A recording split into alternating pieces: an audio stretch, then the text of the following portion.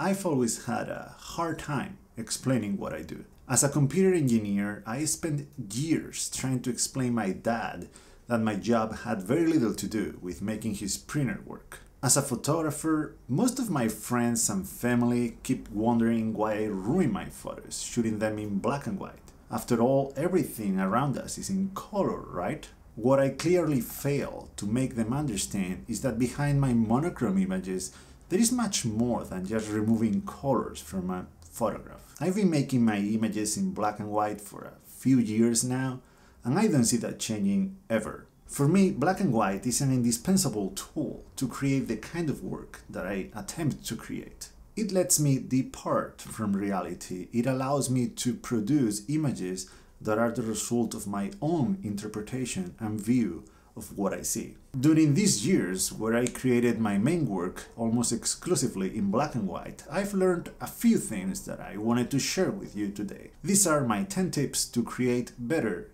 black and white images.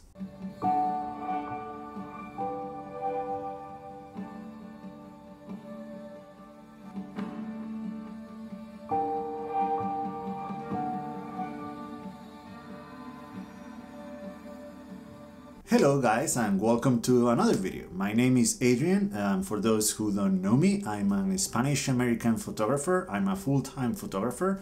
I shoot both film, medium format film, and digital with an APS-C camera.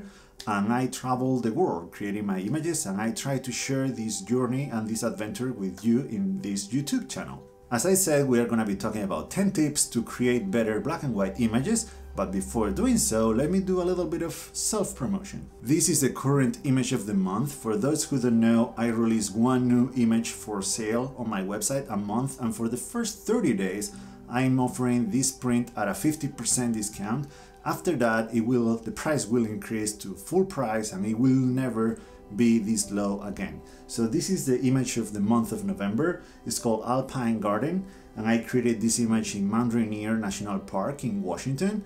I'm gonna link the video somewhere around here where I created this image. It was made with my Bronica in medium format film, Il4HP5. They ship worldwide, so if you like it and are interested and you wanna support my work, you can check the link down below in the description to my website and get your own copy.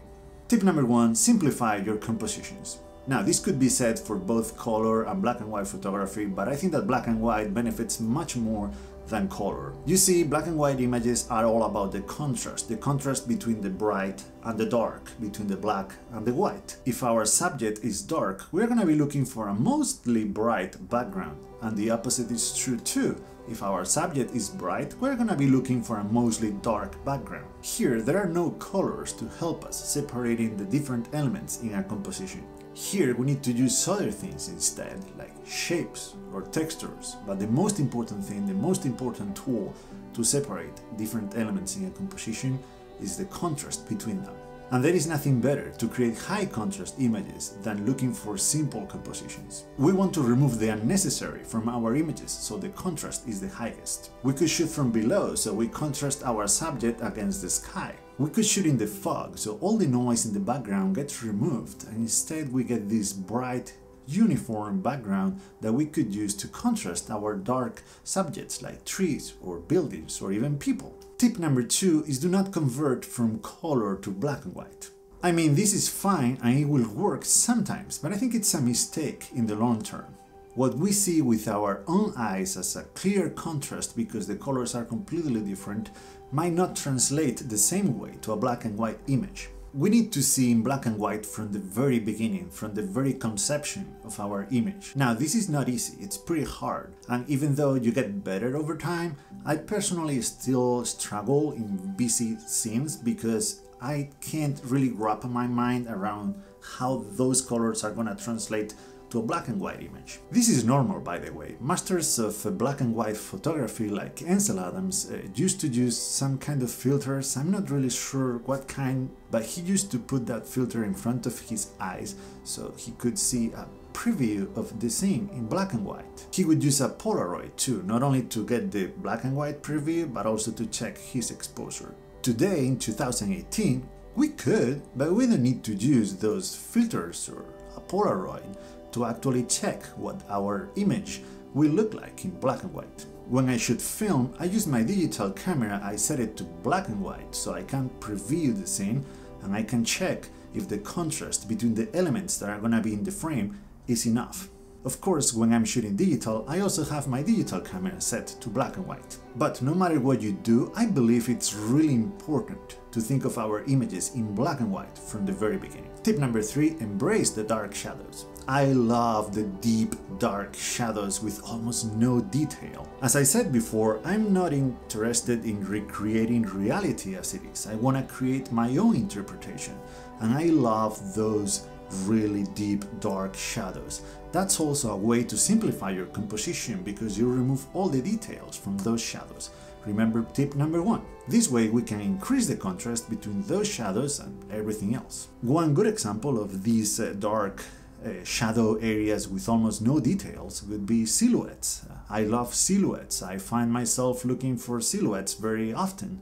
I think they are a very important tool for black and white images. I personally don't believe that the same applies to those bright, almost white with almost no details highlights. I like to use the highlights to create textures. That's why I love overcast days when you can use the clouds to do that. Tip number 4, shoot during sunrise or sunset. Many people believe that sunrise and sunset times are much better for color photography, and I completely disagree. Good light is always good light. It doesn't matter if you're shooting color or black and white. But there are many reasons that lead me to believe that black and white is actually the right choice for those times. For example, it's only during sunrise and the few hours after sunrise, or during sunset and the few hours before sunset, that the sun is low enough in the horizon and that creates shadows with the landscape. It could be buildings, it could be trees, it could be mountains. And shadows are awesome for black and white photography. You should always be looking for shadows. The reason for that is because they create contrast. If you get shadows in your image, try to embrace the dark shadows. Try to darken those to actually make your subject stand out even more. Also, moments before sunrise and moments after sunset, the sky can get pretty bright compared to the dark landscape that is not being lit up by the sun anymore. This is another good time to get that contrast that we are looking for. Think of mountains, black shapes without those many times unnecessary elements like trees, roads, or houses. Tip number 5, don't be afraid of using wide apertures. This is a tool that photographers have to separate the subject in busy scenes. I've done this in the past, although it's not my favorite use for this tool. You see, the bigger the size of the sensor of your camera, the smaller the depth of field gets. With my medium format film camera, I'm able to get a very shallow depth of field, and that allows me to distort perspective a little bit. This is nowhere near what you could achieve with a large format camera, of course, but still, medium format or very fast lenses on full frame or even APS-C, they will give you very shallow depth of field that you can use as a creative tool. Tip number 6, use color filters. This is again about creating contrast in your black and white images. Sometimes that contrast presents itself naturally, like at sunrise or sunset, but we could use tools to artificially create that contrast. One of those tools is color filters. I only use one, this high quality orange filter, and I only use it when I shoot film. This doesn't really work with digital. I don't use it all the time though. You have to be aware when the filter helps you increase the contrast in your composition. The most clear example is blue skies. An orange, or even better, a red filter will darken those skies to an almost black. That will create a huge contrast if you have some white and bright clouds against that dark, almost black sky. A scenario where you wouldn't want to use an orange or red filter is, for example, if you are photographing a subject that is dark and is against a blue sky. You don't want to darken those blue skies because then the contrast between your background and your subject is going to decrease. If you shoot digital, then you have a huge advantage because you can manipulate each color separately in post. I do this all the time with my digital images. When you shoot film, you don't have any color information in post, so you have to make this decision when you are taking the photo, and that's why you need to use those color filters in the field and not afterwards. Tip number 7, it's an easy and obvious one, but is to increase the contrast.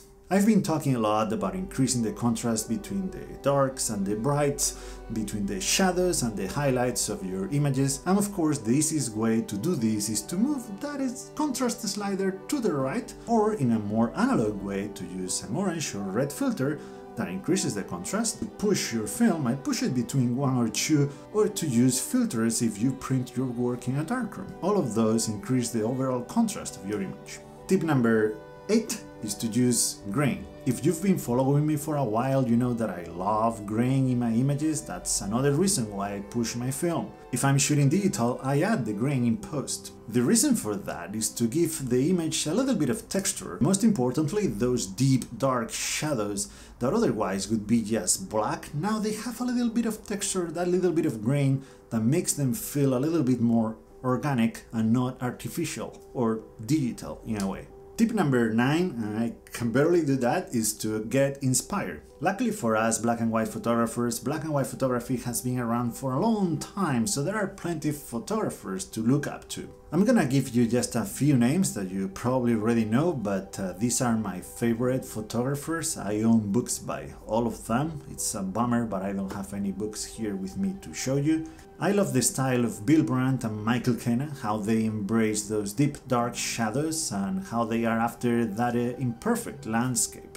I absolutely love the work of Joseph Kudelka, how he approaches photography. You can tell that he loves it so much, it shows in his work all the time. Even though my own work has a very different subject matter than Kudelka's, I still love to look at his images. I love his style too, the grain and the noise in his images. He used to push his film as much as he could, and I just completely, absolutely love that.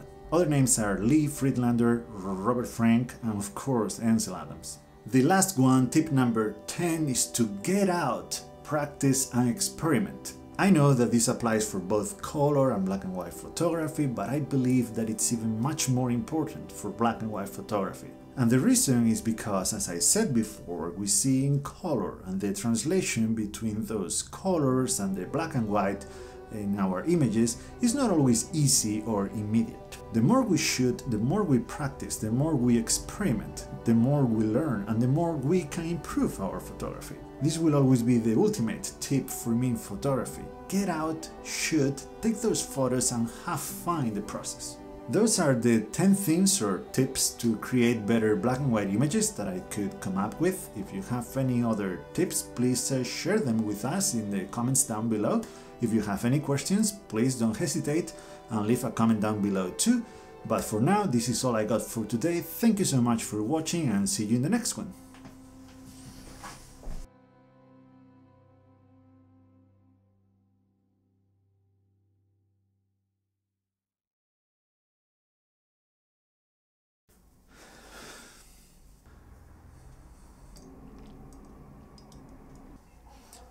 Are you kidding me?